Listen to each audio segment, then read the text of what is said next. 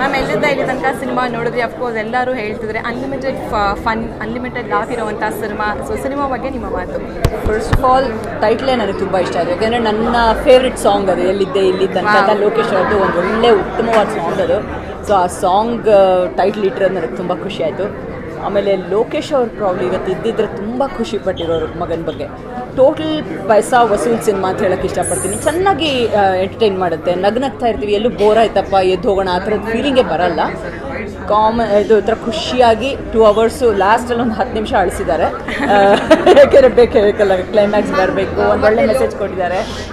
Lokesh production ಇಂದ ಇದು first movie, so ಅದ್ರ ಬಗ್ಗೆ ಏನು ಹೇಳ್ತೀರಾ ಮ್ಯಾಮ್? ಅದೇ ಹೇಳಿದ್ನಲ್ಲ, ತುಂಬ ಖುಷಿ ಆಯಿತು. ಆ್ಯಂಡ್ ಲೋಕೇಶ್ ಅವ್ರನ್ನ ಖಂಡಿತ ಮಿಸ್ ಮಾಡ್ತೀವಿ. ಆ್ಯಂಡ್ ಸೃಜನ್ ಅವ್ರ ಆ್ಯಕ್ಟಿಂಗ್ ನೋಡ್ತಿದ್ದಾಗ ಎಷ್ಟೋ ಕಡೆ ಲೋಕೇಶ್ ಅವ್ರ ಜ್ಞಾಪಕ ಬರುತ್ತೆ. ಸೊ ಅವ್ರಿಗೆ ತುಂಬ ಮಿಸ್ ಮಾಡ್ತೀವಿ. ಬಟ್ ಅವ್ರ ಹೆಸರನ್ನ ಉಳಿಸ್ಕೊಂಡು ಒಂದು ಒಳ್ಳೆ ಸಿನಿಮಾ ಲೋಕೇಶ್ ಪ್ರೊಡಕ್ಷನ್ಸಲ್ಲಿ ಆಗಿರೋದು ತುಂಬ ಖುಷಿ ಆಗ್ತದೆ. Srujan sir as a performer ನಿಮ್ಗೆ ಹೇಗೆ ಇಷ್ಟ ಆದರು? ಇಷ್ಟು ದಿನ ಮಜಾ ಟಾಕ್ಸಲ್ಲಿ ಚೆನ್ನಾಗಿ ಮಜಾ ಕೊಡೋರು, ಈಗ ಈ ಸಿನಿಮಾ ಮೂಲಕನೂ ಹಾಗೆ ಚೆನ್ನಾಗಿ ಮಜಾ ಕೊಟ್ಟಿದ್ದಾರೆ. ಫುಲ್ಲು ಎಲ್ಲೂ ಬೋರ್ ಅಂತ ಮಾತ್ರ ಖಂಡಿತ ಅನಿಸಲ್ಲ. ನಗ್ತಾ ಕೂತಿರ್ಬೋದು, ಲೈಟ್ ಕಾಮಿಡಿ, ಎಲ್ಲೂ ಮಾತ್ರ ಬೇಜಾರಾಗಲ್ಲ. ಆ್ಯಂಡ್ ಒಳ್ಳೆ ಪರ್ಫಾರ್ಮೆನ್ಸ್ ಇದೆ, ಡ್ಯಾನ್ಸು, ಫೈಟು. ಸೊ ಒಂದು ಹೀರೋಗೆ ಏನೇನು ಬೇಕೋ ಎಲ್ಲ ಮಾಡಿದ್ದಾರೆ.